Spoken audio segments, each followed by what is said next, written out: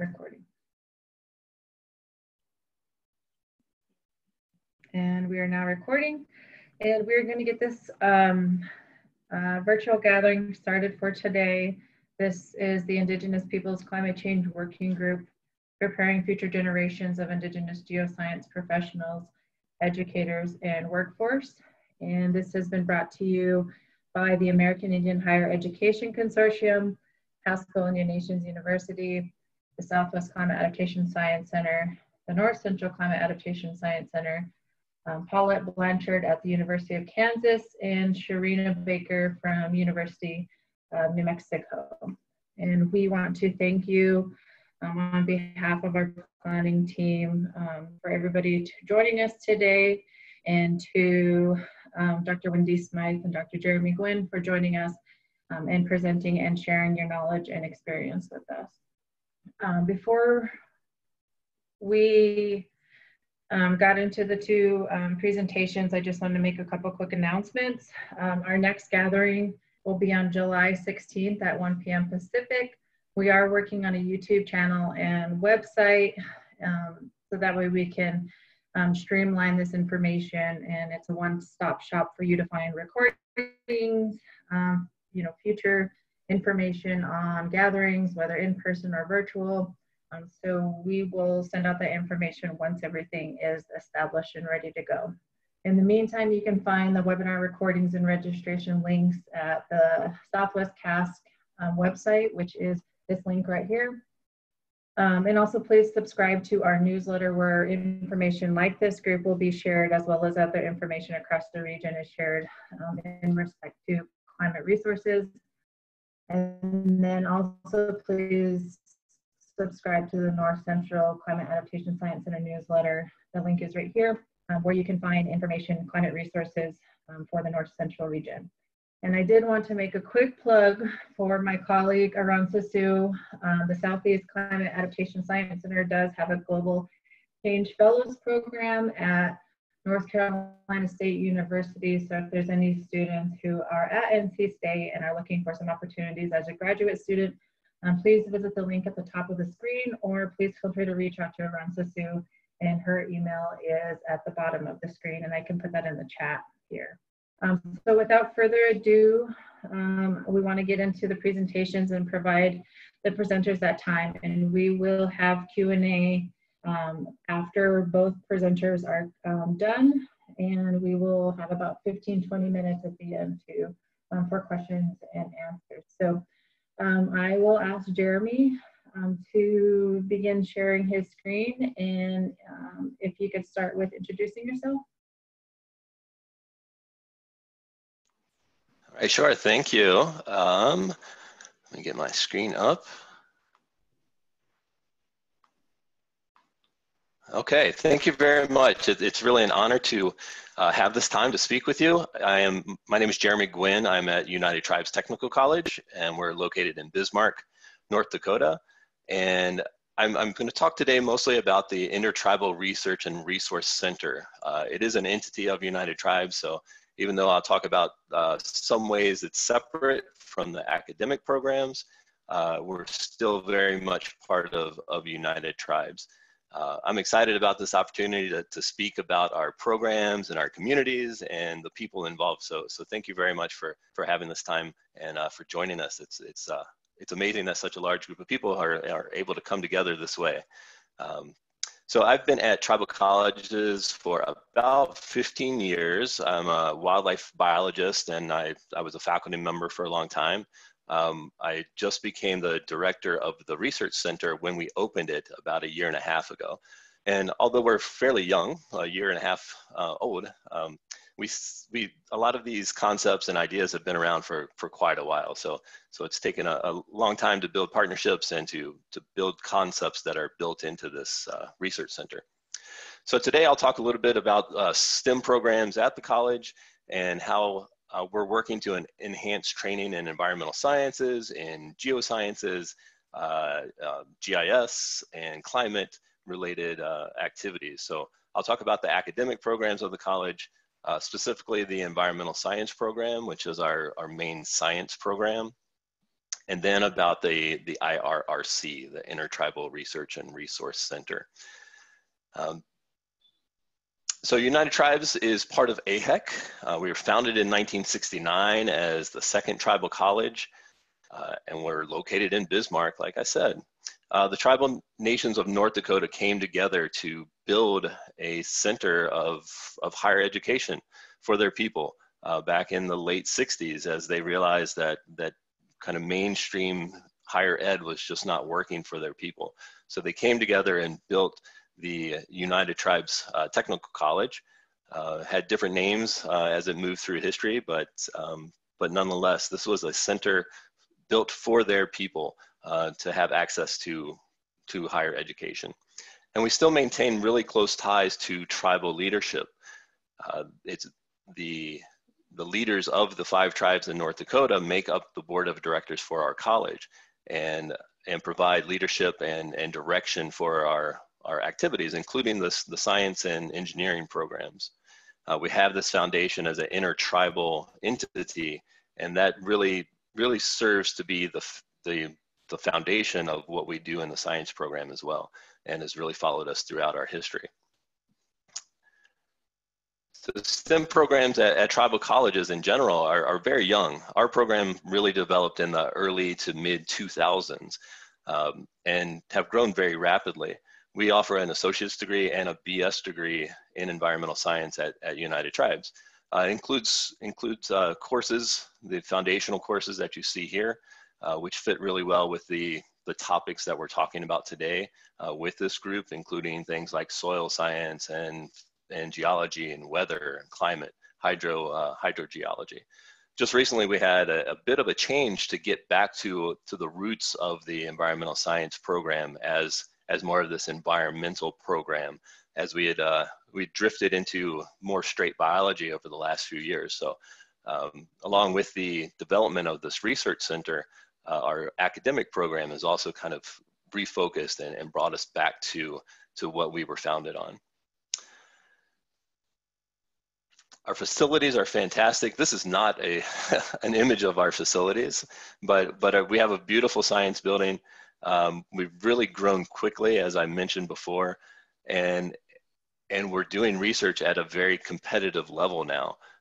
There's not a lot of us. We're still small in enrollment and in faculty numbers, but the quality of our programs are really at a very high level. For the past few years, we felt really good about the academic program and how we were preparing students who came in from all over the country to United Tribes.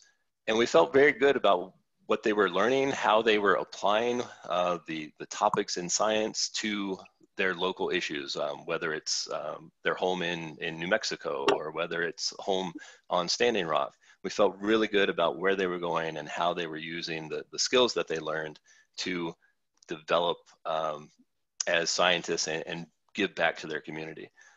But a number of us felt like we were not really working on solid projects with the communities that we serve. When you only have a few science faculty in a college and high teaching loads, really heavy loads of teaching, it's very hard to get out and work in the communities the way we all wanted to. So a little over a year ago, we had an opportunity that came up within the NSF Tribal College program. And it was to develop a center that would be separate from our academic programs. So through the planning process, which is kind of what you see on the screen here, through this rather intensive planning process in order to think about what we would develop if we could develop anything as far as a center, we looked at our strengths, and we realized that we have strengths in student research training. We've always been, throughout our history, we've been a centralized location for tribal members to come and receive training. We have really strong partnerships in state, federal, and tribal agencies, and we have a really unique mix of both field and lab components within our program and within our faculty team. So we knew there were also opportunities. So within the academic year, there's not a lot of faculty research or community programs going on because we're so tied to the classroom. And then this idea of that direct work with the tribal communities, there's some, it just could be improved. And so we saw those as opportunities. We also reached out to our community advisory boards and our community members, both within our student body and community members that aren't associated with the college. And we saw there were needs in research, lots of areas where we could work in research. There were training needs for tribal agency employees, technical assistance such as proposal writing or technical sampling of environmental conditions. And then a very large bit that we could do within the K through 12 system. We saw many of the schools were cutting science programs or relegating science to after school programs. And then we also saw that many after school programs were losing funding. And so we just saw that as a really a big need that we could do something about. The partners that we had, like I said, state and federal and tribal agencies, we have really strong university collaborations, but we also saw many of the networks and alliances, many of you are on the call today, that we really hadn't tapped into and hadn't communicated with. So we saw that as an opportunity as well. So the more we talked and the more we listened, we kept coming back to three ideas: the food, energy, and water. It kept coming back routinely in the discussions that we had. And we work on these in some capacity. Our land grant, we are a land grant institution, and our land grant department does a lot of work in food and nutrition areas. We also work on traditional plant and animal food populations.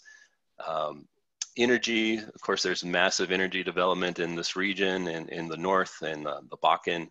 No DAPL was just about 40 miles south of where we are. And then water, of course, drinking water and surface water, constant concerns for the communities that we serve. So initially we discussed these concepts as individual parts. So which one of these would we try to develop our center around? And the more we talked about it, the more that it just really made sense to approach it in a holistic manner, because they're inextricably connected. And it really made sense for us to do that. So we looked at food, energy, and water as a complete system. There's many opportunities on multiple scales for research, for outreach, for training, and for educational programs. This also offered us a chance to be flexible in where we wanted the center to go, and in the future, what the center could work on. So this broad theme, food, energy, and water, was very kind of overarching. It's an umbrella, if you will. So this includes things such as climate, like we're talking about today, environmental change, resiliency within our communities, transitions, both within our communities and as we're looking at climate change and what we might be in the future as far as how we respond to climate and how resilient we are to those things, that transition periods. And then of course, going back to that intertribal nature that our foundation was built on, this was an opportunity for us to work with many tribes, particularly in the Northern Plains area, but also nationally on issues that affect all of us. And I don't think there's any individual or any community that's not affected by food, energy, and water issues. So we put those three things together. This was a graphic that I pulled to just show, again, that nexus that we work on and that many people are working on for food, energy, and water. And so that's what we ran with. The mission of the IRC is to provide services and build capacity for enhancing food, energy, and water sustainability for the Northern Plains communities, or for tribal communities in the Northern Plains through these 4 areas: research, outreach, training, and education. And that's our mission, and kind of using more and more input from our advisory team, we built the center to function in those 4 areas because they felt it was important that we touch on those four kind of categories. So our research focuses on food. We have agricultural research, traditional plant and animal populations, energy. We have research on renewables, contamination, opportunities within energy for new innovative programs. We have research in water areas such as quality, resiliency to droughts and floods. And our STEM outreach coordinator is also working on a PhD in STEM education. So we're able to see how our programs really have an impact on learning. And so the last bullet there is really about STEM education. Our two research faculty that are within the IRC, Dr. Gurjot Dhaliwal works in renewable energy and biomaterials, and specifically in agricultural areas. And Dr. Emily Begain works in environmental toxicology and pollution, and especially how those things impact cellular function, including things like cancer. And so suddenly we're doing research in cancer and biomaterials engineering, which a year and a half ago we hadn't really touched on. So that the IRC, this center opportunity, has really been transformative in how we function, both on the ground, but also out in tribal communities. And that leads us into our outreach. This is kind of a busy slide. I can never cut down my photos because I always want to see see the kids in the photos. So we do have a full-time 12-month STEM outreach coordinator. She's fantastic. She came from a science teaching background, and so she's able to understand how our research or activities within the center, how that communicates to the K through 12 systems and the standards that the teachers have to meet. So it's been really a really nice partnership there with her.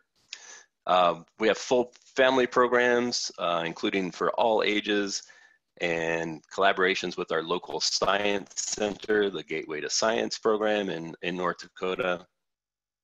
We have monthly nature walks, although we've had to curtail those for the summer. And then in year one of this program, we've reached over 3,000 participants in our programs. This includes kindergarten students all the way, or pre-K students all the way up to our oldest participants. So, and from all over the state and really outside the state as well. So during the COVID-19 experience, we've had to adapt some of these programs that we intended. We had a kind of a full summer planned out of different activities. And so instead we've developed enhanced online footprint. And so our website is easy to find. If you just Google UTTC and IRRC, it'll pop up as the first thing on Google. It's a very easy website to find. And on there, there's two buttons, the Phenology Friday resource and the at-home STEM activity guides. And so the STEM activity guides are kind of more family-oriented, takes a little bit longer time period to do. These are STEM modules that anybody can do with really limited kind of household supplies. And if you click on one of those buttons, it brings you to the full screen. These were released basically weekly over the last month or so, and you see some of the titles there: Bat Women and the Dark Night. Each of those activity modules showcases both the module and the STEM learning concept, but also the students and the faculty that are involved in developing those. So it's a really nice way to get to know our students and our faculty while doing some kind of engaging STEM activity at home. So feel free to check those out and download them as you see fit. They're really kind of fun activities. And then also every Friday we release the Phenology Friday program. So this group probably knows phenology, but it's the study of seasonal changes and changes based on timing throughout the year. And so it was fortunate that all this kind of happened in the springtime, because as in the north anyway, as we look at migration patterns and plant buds and things like that coming out, it was really a nice time for Phenology Fridays. And there's a few examples that are listed here. The last one, case studies, I'll talk about in just a minute. Then we also have our training program, and this is primarily focused on tribal agency personnels and K through 12 teaching trainings. These programs are based on what types of activities or what types of needs were described to us by our tribal advisory boards and tribal members. And so we've developed a solid group. We've partnered with folks like Stefan to bring in more advanced training in some areas that we don't have as much experience. And we really were able to get a few of these out the door before COVID shut down our workshops. We haven't adapted many of these trainings to online yet, although at the end of the summer, by the end of the summer, we are going to be offering some GIS training that's free and available online through our partners at NASA. And that'll be a program that is housed on our website and is free and available throughout the year. You can take it at any time. And I'll try to provide more information about that as it comes available. We also provide professional development for United Tribes faculty and staff, but this would also be available to anyone that's interested in things like proposal development and telling the story in order to get the funds. And then also data visualization. So we're working on the backside to help scientists publish, or to help students publish their findings in scientific publications. And then finally, we had a series of workshops based on solar energy and solar panel installation.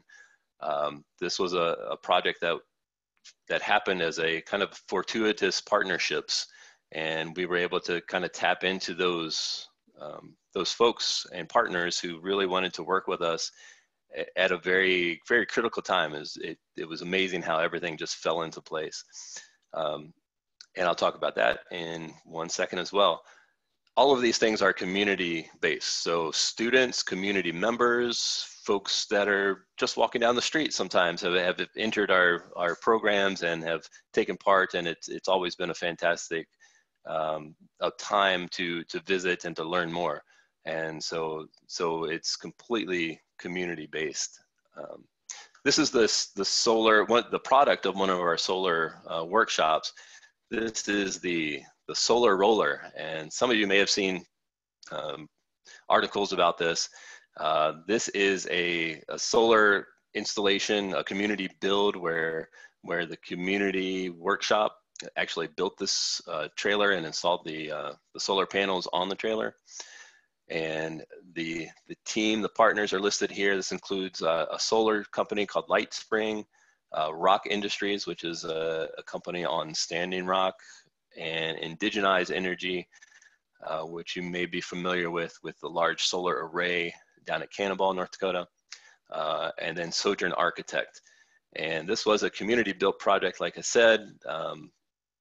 Throughout workshops, we installed these panels. We all learned a lot as we were going through, and then this helped provide service at our powwow. So it helped run the lights at the powwow, the United Tribes International Powwow last year. And we are working, since the powwow, we've been working on developing modules that would be used for outreach. So this thing will go on the circuit and be traveling around. That was one of our summer plans, was to have this go to powwows and other community events that we were invited to provide free access to STEM outreach activities in our tribal communities. And I know I'm getting a little late on time, so I'll go faster here. The case studies that I mentioned before, we all know there's incidents that happen and occur on our tribal communities and within the reservations. And one of the things that I realized quickly as we were trying to develop our environmental programs is that we often don't have case studies to work off of. We don't have these documented, or they're not shared in a specific area. And so this is an area that we wanted to work on, is to develop case studies, particularly for the Northern Plains and tribal communities. So this was an incident that happened on Standing Rock in 2016. One of my students was very interested in it. And so we built a full case study called Pesticides on the Prairie. And this is available at nativecasestudies.evergreen.edu. They have a long list of case studies, primarily from the Northwest, but also some from the Southwest and other areas. This was our first contribution, and we intend to do more. We were actually going to host a large workshop, a writing workshop on case studies this summer in Rapid City with the Enduring Legacies group, but we've had to postpone that. It will likely be next summer, so kind of look out for that if you're interested. And then finally, our tribal advisory boards help to guide everything that we do. And we're always kind of reorganizing and designing new boards as we have different projects come up. In the near future, we're going to be developing a nature and culture trail, interpretive trail on campus. And so we're looking for advisory board members, both on the cultural side, but also on the art side, because this is a kind of a combination of culture, nature, art, and all the STEM and STEAM concepts that we're trying to fuse together into an interpretive trail on campus. And so we are looking for other members that might be interested in the region. So with that, hopefully I didn't run over too much, but if you're interested in the academic program, the environmental science AS or BS, then Mandy Gwynn is the person that you would contact. Her information is at the top there. The team at the Intertribal Research and Resource Center is listed there. Myself, Anna, who is the outreach coordinator, Emily and Gorjat are the research faculty whose primary job is in research. And then we are hiring an admin assistant very soon in the next couple of weeks. So if anything you saw in here piques your interest and you have some skills in administrative assistant or know anybody that has those skills, then please have them watch our jobs page for some more information on there. So that is all that I have. And I know we have another presenter, so I don't know if I think we'll take questions after that point, if I understand correct. Yes, and as Wendy's switching over to her screen, I will ask one question that has popped up for you. If you want to stop sharing your screen so Wendy can hop on. This is from Christine Robinson. Who is responsible for connecting people with jobs in their fields? So at tribal colleges, a lot of times that everything falls back on the faculty on some level. It depends on kind of how we transition, but the tribal college faculty are really advisors, they're counselors, they're career services folks. And so part of that, I always think is my job or the other faculty's job to link them with potential employers. We have an internship program that has students out at agencies. We have, I think, 3 students working for USDA this summer, about 10 miles away. But we also have a career services office on campus, and that office has been amazing. It's a new director in the last year, and she has been fantastic about following up through internship programs, making sure students are paid. We actually have a career closet on campus that provides some clothing, business clothing, if the students don't have access to those. So it's a group effort, a team effort. But the jobs are available for students in the region if they're looking for those jobs here in the Northern Plains. Thank you. And Wendy, I'm seeing your presenter screen. If you want to trade your screens. There you go. All right, you're good to go. All right, did it again. Okay, sorry about that. Okay, hang on, sorry. I'm trying to move this where I can see some people's faces. So, hadalas at untis ontigudele lagen, gest akas gustrik alagen, Stas dis digwai kaigan ai uijung. De hadas. Die klingai klakia aigagen. Stach loa hinudekeong. Wendy Smythe yatsakith hinudekeong. Donna Douglas di al uijun. Alec and Ruth Douglas di chin di non uijun. Sam, Elsie Douglas di chin di non uijun. Sanuhat Kate di chin di non uijun. Hikta handalai stuth ijung. Geeksqua Hawan Delin Lagen. So I said, good people, I'm happy to be here with you today. I'm Alaska Native Haida of the Eagle Moniety of the Fish Egg House, and I'm an Indigenous scientist. And my Haida name is Kstahlua. My Iron name is Wendy Smythe. And as most of you in your communities, I told you who my family was because I'm more than an individual. I'm part of a family, a community, and a tribal nation. So I told you that I'm the daughter of Donna Douglas, the granddaughter of Alec and Ruth, the great-granddaughter of Sam and Elsie, the great-great-great-great-granddaughter of Sanuhut and Kate, and my people come from Heidelberg, Alaska.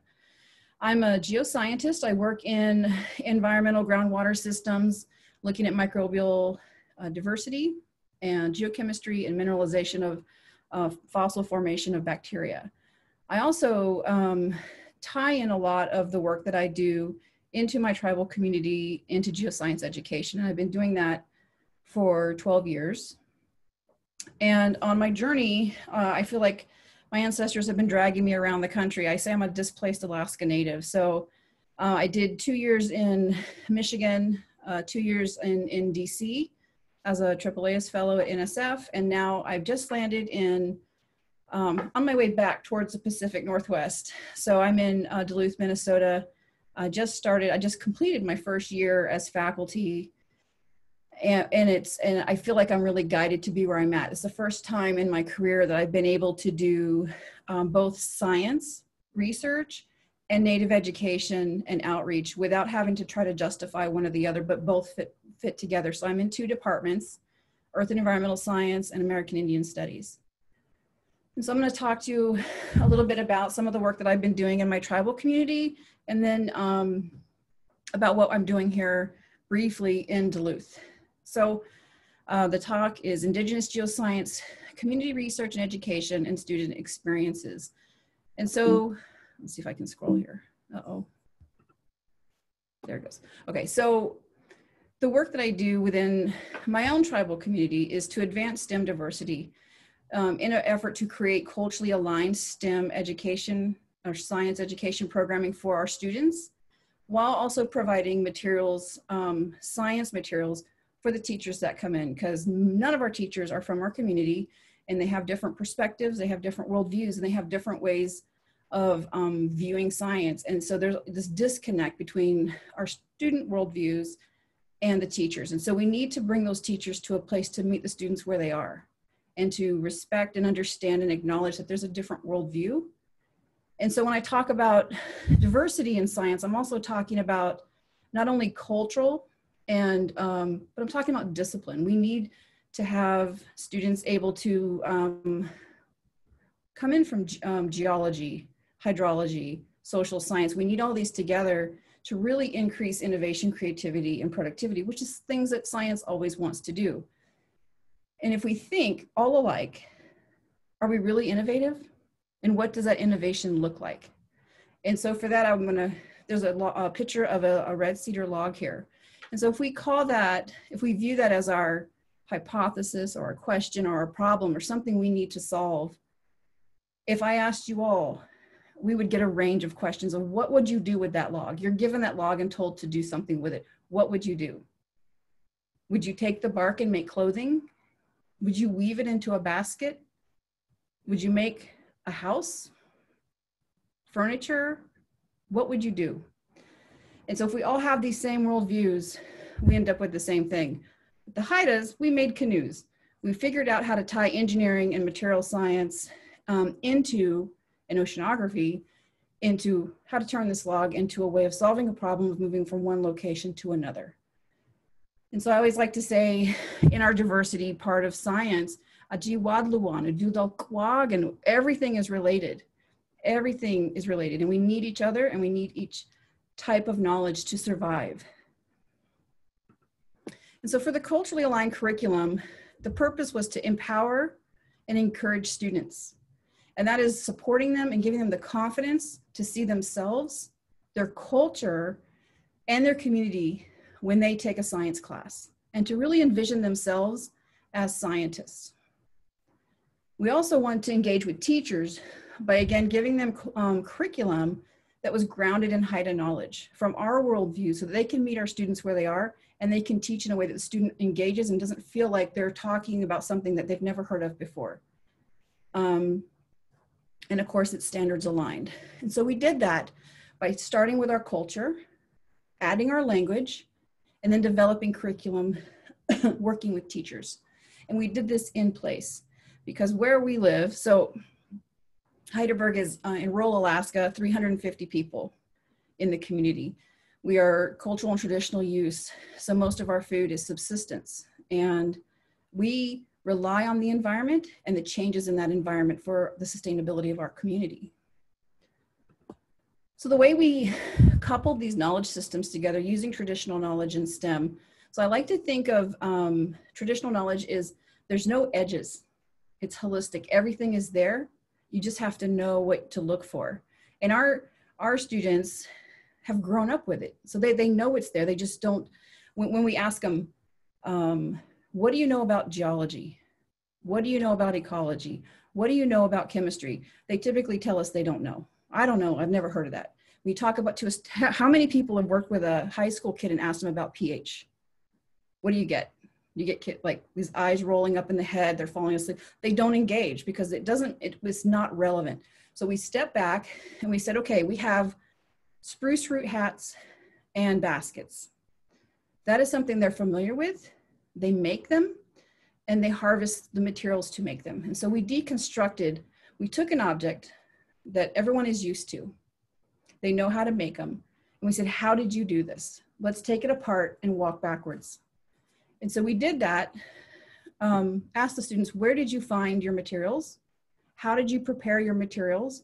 And we started getting these little bits of Western science coming out. And I say Western science because it's compartmentalized and separate. It's not all tied together. When we get into academia, we don't have classes that cross every discipline, typically. And so the students started talking about how you had to have an environment that was sandy or loamy. Well, that's geology, so that your roots aren't stringy. Because if the rocks are there, your roots grow around it and you can't weave it. So then there's biology through the ecology, because they know where to find them. They also talk about you can't have acidic soil. So I have chemistry there now. Because again, excuse me, the material becomes frail and you can't weave with it. They talk about, then we get into weaving, there's math involved in that. And so we start pulling all these out. And there's also the social science component. When we go into the forest, we have a relationship with the forest. We have a relationship with those plants and the rocks. And we go there knowing that we have a relationship with the people we're with and with the spirits in the forest. Everything has a spirit, and we have to respect that. And so as we have these two knowledge systems, we want our students to be able to think and sharpen their critical thinking skills. They know the traditional knowledge, they know the science that they're learning in school, so we couple them together. So now everything is connected in one system again. So the students are learning to think in two different ways and can respond in two different ways. So now when they go to academia, leave school, leave the community, and go to college, they can think. It's not too much of a struggle now because it's a system that they're used to. And they know how to relate it to their tradition, and they know how to relate it to a discipline specific. Here's an example of these two knowledge systems of what our curriculum is looking like. So some of it's around ocean acidification and how that impacts resources for the community. So shellfish and eelgrass. We look at our totem poles. We have old totem poles that are 200-300 years old, and we have new totem poles. And so if we start doing cores of those totem poles, we have through dendrochronology, we start getting this 300, 400, 500-year history, climate history of the region. And then finally, we use our creation story. Sorry, I have allergies. We start using our creation story to teach evolution, anatomy and physiology. And so what we do is we take a story, so creation story, for example, and we develop a lesson plan for that one story from K to 12th grade. So they hear that story every year, they're familiar with it, they hear it already, and we tie a different science lesson to it. And this is for a few different reasons. It's to get them familiar, to realize that our knowledge system, there's no hierarchy. Traditional knowledge and Western science, not one is not better than the other. We have different ways of knowing the world, and traditional knowledge has sustained our community since time immemorial. We also reached out to some of the youth in the community to develop the curriculum. So at the bottom corner on the left is Harley Bell Holter. He provided some of the stories. And again, before we put stories into curriculum, I want to be clear, we do talk to the elders, we do talk to the community, and we get permission to incorporate and use that knowledge outside the community. So he provided the stories, and then each of these lessons has a video at the end in Haida and in English that Harley provides. And then in the right corner is Lauren Smythe, and she's the artist that does the artwork for the curriculum. And she also, we dump everything on her and say, put it together, and she magically does it. It's really amazing to see. No pressure on her since she has the same last name as me, right? So we work with them to do this. And so then, okay, sometimes my slide will change and sometimes it won't. There we go. So why does it matter? Why do we want to tie these two systems together? Why do our people need to know? We have been there for hundreds of years and survived hundreds of years, but we have something happening. Okay, we have climate change happening. Uh-oh, I'll go back. And in Alaska, and we're in Southeast Alaska, we're having some rapid impacts on our food sovereignty. As I said before, I think 70 to 80% of the diet of people in the community come off the land and water. And so when we start having these climate impacts, intensified storms, changes in temperature, which move our berries to a different location, people have these traditional berry sites to pick berries, and you'll have an elder who's 90 years old going out and picking her own berries. Well, when the temperature changes and those berries move higher elevation and there's no cars, it's hard to access. And the importance of the berry, people harvest these to the point that you have an entire chest freezer full. That is your vitamin source for the winter. So these are very important resources. There's different teas, there's spruce root tips, seaweeds, and salmon. And so this is the main food sources. And if we start impacting, well, if climate change starts impacting these environments, it impacts our food sovereignty. And so we need to start having our people proactively address these issues, raise awareness of these issues, and figure out how we're going to get through this next phase of climate change. And so that's why we tie these projects in. The students do work with the tribe. We put summer internships in for them. They come back. If they go to college, they come back home and they work with the tribe in the summertime. And then the students in high school and in junior high conduct research throughout the year. And so one of the experiments that the students did with the shipworm study, they were monitoring the health of the environment at one of our local docks and found that there was severe sewage contamination as well as fuels and from boats, acids from marine batteries. And so they put together, they collected the data, we put it together and gave it to the tribe. And the tribe got $3 million from the state to clean up that area. And we continued to do the study, and we saw a rapid, within a year, change in the environment. And so people were no longer swimming there because they would get rashes on their bodies. And now you can go swimming there. So the students are very active within the community, and we teach them that this is yours. And we are only passing through, and we have to show you how to take care of it when we leave. And that's what they do. They come to city council meetings, they come to environmental meetings, and they are very proactive. But when we first started, we weren't at that phase. Here's a word cloud on the left. And when we first asked 75 students, male and female, what a scientist was in the beginning of this project, this is what they told us. And so in a word cloud, the largest word is the most dominant word, they said, and as they get smaller, they said it less frequently. But what you can see is 75 students said white, male, there's no females represented here, and 60% of the student body was female. And then lab coat, like stereotypical things is what they said. So that told us that they did not see themselves in science. And this is where I met Althea. And so I started bringing in Indigenous scholars, engineers, oceanographers, educators to come in with me when we would work at the school and do science fairs, to show the students that there is a different narrative. We are scientists, we are lawyers, we're doctors, we're professionals. Because typically what our students see and what we see is how mainstream society presents us, and that's not who we are. So we wanted to show the students a different narrative. And we did that for 1.5 years and asked them again. And what you can start to see is there's a shift, and there's an increase in definition of words, but there's a shift. Now a scientist is smart. Now a scientist can be a male and a female. So the girls are now identifying, that's a fundamental shift in ideology. Again, here we have Native is being represented. That wasn't there before. Now they're seeing themselves as a scientist. They're tying in core cultural values of Yachtang, which is respect. So they're tying in who they are and their culture into what a scientist is. It was beautiful to see. And the other thing that was really interesting when I was going through this is some of the students started putting physical characteristics of themselves in here. They were tall, they were short, they had curly hair.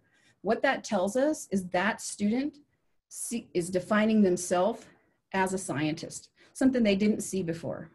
And that's just from infusing what they know in culture into what they're learning at school. Looking at a 10-year cohort of these students, in red is the 10-year cohort that I worked with several Indigenous scientists and scholars. And then in the gray bars is the cohort ahead of these students that we had not engaged with. And what we see is before the, I guess, intervention or interaction with my community, 19% were going to college, but 5% were graduating. So what we're seeing is they were going, they were not finishing. There was a reason why. Now we have, they're at 60%. It changes year to year. It's such a small community. It depends on how many graduate and how many go to college. Right now we're at 65% are going to college or trade school. We saw a decrease in early childbirth of students in high school or immediately after. And we saw a dramatic decrease in addictive behaviors. Because what we have done is we have shifted the story. The students no longer see themselves reflected in what mainstream media tells us we are. They see their culture and their life as being a scientist. They see what they're doing having value to their community and to their family, because they are doing research in their community that is helping their tribe. And that is life-changing for a student to be able to realize that they have that much impact. And so that is where I'm wrapping up with what I've been doing in my tribal community. What I do now, we have a program, Master of Tribal Resource and Environmental Stewardship at UMD. It's the program that I'm teaching, and it's in American Indian Studies, but it's a science program, a geoscience program. And so it's a 2-year program. It's a professional degree. Most of our, it was built through consultation with the tribes in state. And we just graduated our first cohort, and our second one is enrolling. And very exciting to be able to tie and house a science program in American Indian Studies and teach it from a traditional knowledge perspective, not just in high school, but in a professional graduate program. And with that, I would ask you, who is telling your story? At any given moment, you have the power to say, this is not how the story is going to end. This is not how the story is going to be told. This is not my story. Just because society tells us who we are doesn't mean we have to accept it. You have a voice, because depending on who tells your story, you see a very different picture. If you look at those two images at the bottom of Standing Rock, who is telling each of those stories and which one reflects who we are? And with that, I'll show you one last thing. Currently, we have a letter out. It's a challenge to science to end racist behavior. So a cohort of 9 geoscientists got together, wrote this letter, and it's out to be endorsed. If you want to read it, I'm the only Native on there, and I am not the only voice for Native Americans. We need to have, I want to challenge our Indigenous brothers and sisters to join this call, to ask academia, funding agencies, nonprofits to truly and meaningfully engage with Indigenous communities with us, work with us, don't work on us. And so if you want to read that letter, you can read it, that's the link for it. You can also endorse it. We've challenged several senators to join on. We've challenged several large organizations to join on. And so far, in 24 hours, we've gotten 1,000 signatures. And so with that, I'll say Hawa Dangant Kolagan. Thank you very much for your time. Thank you so much, Wendy. That was great. And, you know, I cannot get emotional, and just, it's amazing to be able to work with you, know you over the years, and yeah, and being able to partner today and hearing your story. And it's just, and by the comments, you know, you have a standing ovation right now, and yeah, we're all inspired by the work that you're doing. I have to try to cry too, because Thea was the first Native I brought home. That no one knew what I did. I didn't talk about being a graduate student. I started this when I was a graduate student, and we don't talk about what we do. It's not proper to do that. Our family does that. And so the kids, I remember Althea, when you asked them, what does she do? And they said something like, she travels around and helps kids. And Althea was like, no, she's a graduate student. But Althea was the first role model they saw as an Indigenous scientist. And I thank you so much for that. I'm so fortunate to have met you when I was in graduate school and you came into the program. Thank you. So we will open up for questions. And I did have a question from Susan that I wrote down and I wanted to get back to, and it's for Jeremy. It says, you mentioned having NASA partners. Have you worked with America View / North Dakota View at UND for geospatial technologies outreach and training? Sure, I responded directly to her, but shortly, the North Dakota Space Grant Consortium is a collaboration that's run out of UND, University of North Dakota, and I'm not sure how closely those two groups work together, but I assume that there's interaction there. But I will follow up. Thank you for the information. All right, and if anybody else had a question, you can either type it into the chat box, or if you have your video up, you can raise your hand and I will call on you. Let's see, and I'm gonna share my screen. I'm trying to add links on. I'm trying to add links that people are asking for.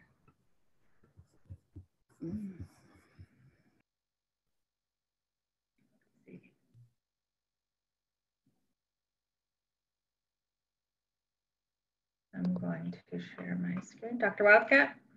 Yes, well, first of all, thank you both, Jeremy and Wendy, for an outstanding presentations. But it strikes me that one of the things that you both illustrate, and I think there's a great need, and I wanted to see if either of you have written on this topic, and that is to explain to those sort of in mainstream Western science that they ought to be seeking out Indigenous students, because they don't think in the boxes and the silos that haunt us all.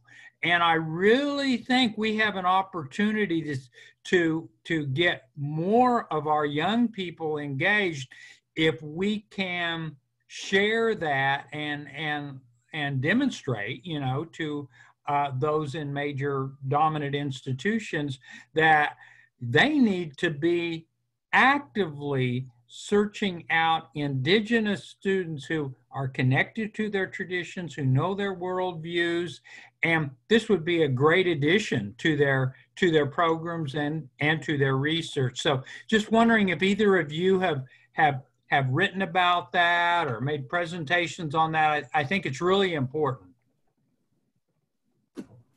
Most of what I've been writing about is the importance of traditional knowledge and how to use it in an ethical and respectful way, because that's the key, right? Right. It not be extractive, and we get a lot of that, and we have to be very careful. So a lot of the work I do is around that, but I do, that's why I'm so excited about coming to UMD though, is this new graduate program and working with Indigenous graduate students. And my lab is dedicated, once it gets open, I just got it right before everything happened. And so once we get the lab up and running, I really want to, it's focused around having Indigenous students in a safe space where they feel like they can use their traditional worldviews and their traditional knowledge and not be chastised for it. Because that's a really hard thing to do. And one of the things I do too, in my introduction, I do make a point to say I'm an Indigenous scientist, because academia wants to pull one part of us. Yeah. Right? They want one part of us and they want the brain. But we are both. We have both our brain and our heart that we use. And so I'm trying to create a safe space for that and encourage students to take back their voice and not lose their voice, because it can, the world wants to stomp that out of us, and we have to empower and encourage students to take that stand, and mentoring them and showing them that we're here to taking the, you know, doing it too. That's mostly what I've done. Thank you. All right, I have a question. Oh, go ahead, sorry. Oh, sorry, I was just going to add, I also have not done much in writing on that. That's a great opportunity that we're missing. Most of my conversations are usually with potential graduate advisors, or as a student moves into a career field, if they're linking with one of our internship collaborators, and understanding that on their side to identify exactly what you said, is that there's this opportunity that shouldn't be missed.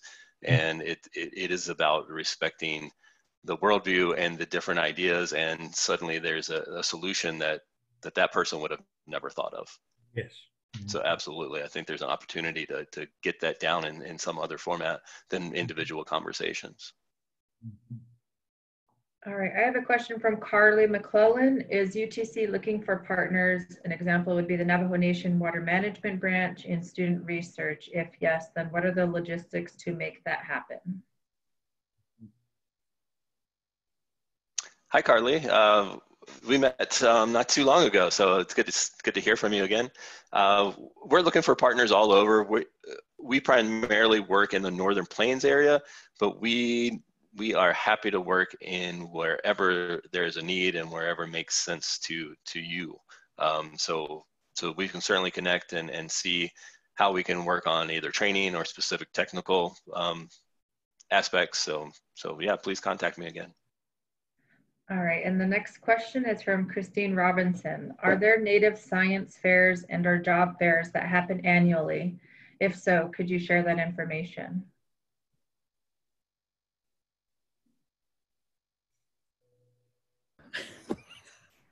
I don't know how to answer. I think there's ask that question again. There's quite a lot going on. There's a lot of conferences and meetings. You know, my first year as a fellow at NSF, I had this amazingly great travel budget, and I hit every Native conference, science conference I could go to hear the voices of what those communities were saying. And it was amazing to see, not really, that everybody said the same thing. Work with us, not on us.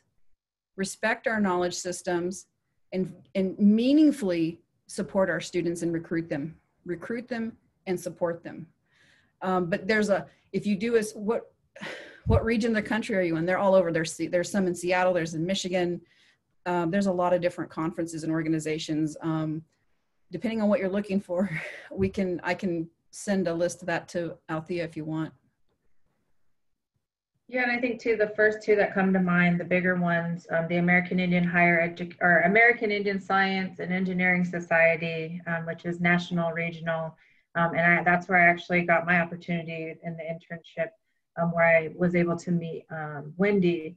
And then the other one is SACNAS, the Society for Advancing Chicanos and Native Americans in Science. So I think if you look to those two organizations, I think the opportunities will branch out into the other opportunities out there for students in STEM. And yes, Alicia, thank you for putting up the spelling for the acronyms. Yeah. Any other questions? And then also Falcon has student research presentations. And I will save this chat. And as we work on this website and developing the website for this group, this information and resources will be shared, anything related to this group. Any other last questions as we're at the top of the hour?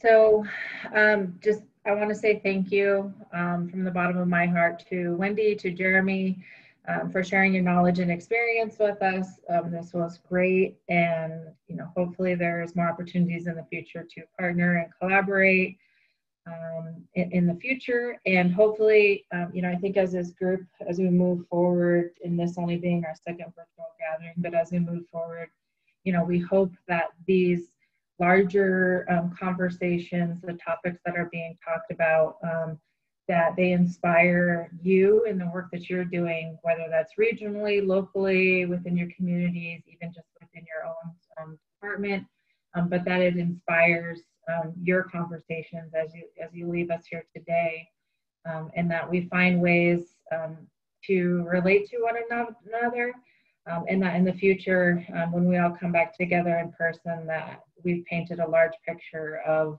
addressing climate change in our Indigenous communities for the rest of the world.